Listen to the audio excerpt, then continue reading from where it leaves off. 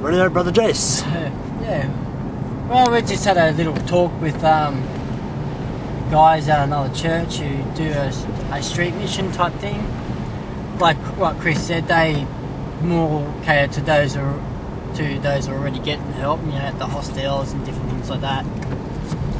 And basically they just come in with their cups of coffee and their soups and that, and just have a chat and sort of witness there at the hostels, where Chris and I would go to the parks, to the dark areas, to where they sleep and where the slums are, and we sort of minister to their needs, like blankets, food, counselling,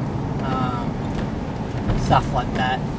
We don't really, if they ask about the church, we sort of tell them about the church, but most of the time we've found that they're not really coherent enough to go on about the church. Occasionally, we had one guy, Rob, we shared the word of God, and he's doing really well. When we met him, he was, they were smoking dope when we met them.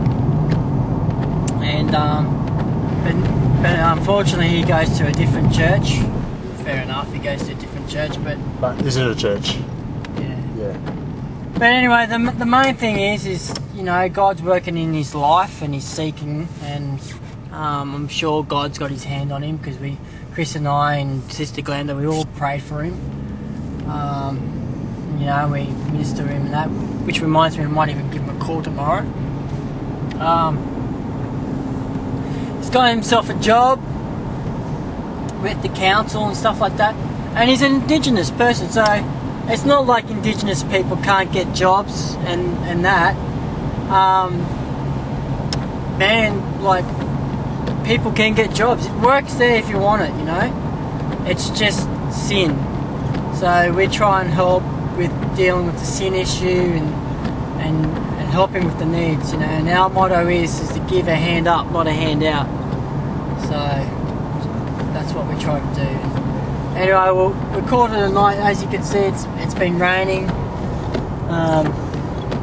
All the folks on the streets they've dispersed, and they've gone, and we can't find them. So we fed about 30 people tonight. So it's sort of like a mission complete for us. It was a good night tonight. Good night tonight, yeah. Yep. And they know who we are and what we represent. So someone is hungry, like Ernestine, she's hungry for the Lord. They're the one that talk to you and ask you about it, because they know who you are. Our actions speak for themselves. You get like the occasional person who doesn't respect you for who, like, you're Christian. If you're a Christian, you'll be perfect, and all sort of stuff like that. But hey, that's just life, isn't it? Yeah. So, You can't help everybody.